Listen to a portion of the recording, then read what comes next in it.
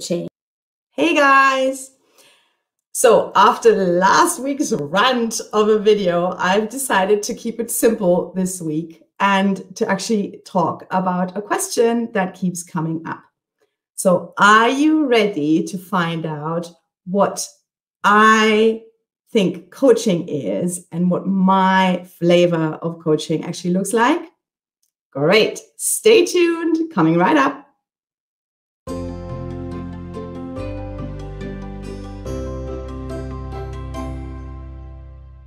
Hey.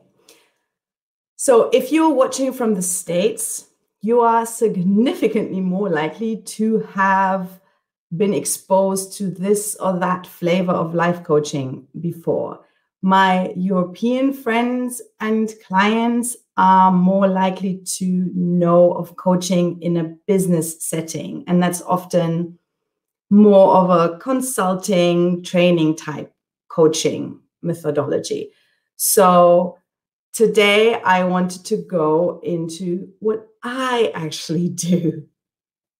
So what is coaching? Many people think that you have mental illness on one end of the scale, and then the opposite of that is mental health. But mental health is actually only here. This is where you're mentally ill, and this is where you aren't, where you're no longer suffering or you're doing okay. Like you're fine.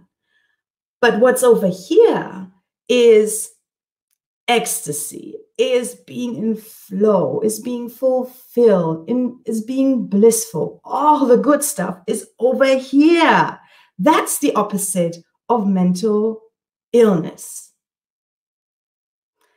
And I, as a coach, full disclaimer, am actually not qualified to work with people on the mental illness side of the spectrum. So if something like this should come up with a client that I notice that they could benefit from therapy, that they notice they would rather talk to a mental health professional, then we will work together to find a suitable replacement for me and move them on to a mental health professional.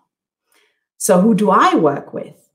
Well, I work with people who are hovering somewhere around here, who are fine, but who are not that great, and who have glimpsed that, or who can imagine that, and who want to get that. So what I'm interested in is facilitating the kind of growth, the kind of development, the kind of transformation that will get my client from here, from being okay, to wow. So how do I do that? How do I get them to that place? And first and foremost is that I trust in my client's innate ability to think for herself. What? Think for herself? Like, if all it takes is me to think for myself, what do I need you for? Well, the sad truth is that often when I first meet my clients, I'm the only one who trusts in their innate thinking abilities. Because maybe they're so bored with their lives right now that they don't have the courage even to start thinking themselves out of their numbness, out of their stuckness, out of this. Or they're so extremely stressed, they're so stressed out that all these stress chemicals have effectively shut off their higher brain functions, and they're only acting from their more instinctual emotional brains, and they can't access those higher thinking abilities, their decision-making abilities, their risk assessment abilities. So how does coaching start? They talk and I listen. And I sometimes provide them with neuroscientific background to certain brain processes, because just knowing of what is underlying those repetitive behaviors that they're exhibiting will help them get rid of the sense of shame, embarrassment, guilt for having done it again. And it will allow them to recognize early warning signs of going that way again. So they have a chance to say stop and then reroute their thinking, reroute the way they're behaving. But I don't always teach neuroscientific background. In fact, more times than not, I'm just there. I listen, I pay attention, and I ask questions so I understand better. And by asking those questions, that often helps the client understands their own thinking better. And in a session, my client gets to explore those emotions, explore those pains. And it's not about dwelling on them, but it's about allowing those emotions to surface, because all too often we just suppress them in our day-to-day lives. Yes, maybe those are thoughts and emotions that are connected to those thoughts that we are embarrassed about. Maybe we feel we can't tell anybody about this. Maybe we feel ashamed that we're not thinking differently because society says it should be this way and it's not. Like, why don't I feel that way? So this is what happens in the coaching session, is that we allow to work through those emotions as well. And in the next step, we work on uncovering the assumptions, the underlying assumptions about circumstances, about structures. May they be family, may they be work structures, or personal characteristics of the client.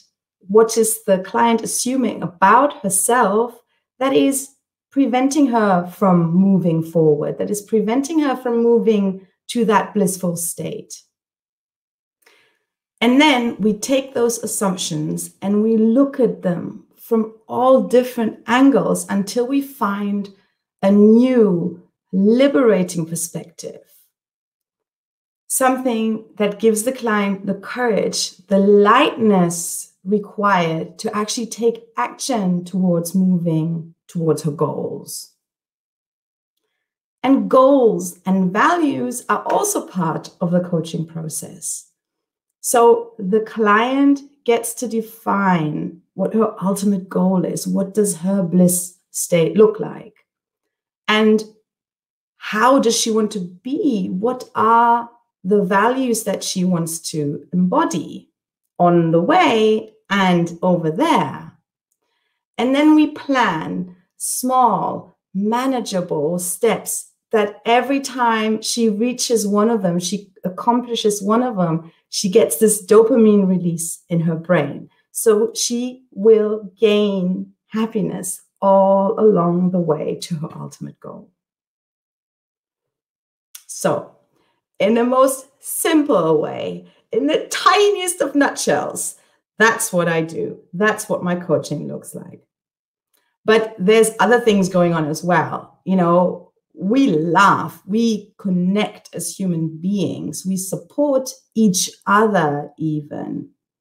And I feel so privileged to be able to work with these amazing women, these amazing clients of mine who make me so proud of the way they're growing and the speed with which they're growing. And I am also so proud to be part of their journey, to be part of their lives, because I have a genuine connection with my clients. So my name is Henrike Schmidt. I'm the whole brain coach, and that's what I do. So if you're curious to get to know me better, you can book a 15-minute free coffee with Henrike to just have a chat. Or if you're ready to take this a little bit further, you can book one of my 60-minute try before you buy coaching sessions for $99. I'm putting the links in the comments below. I will be back here next Tuesday, 5 p.m. Central European Time. Until then, take care. I look forward to hearing from you. Bye.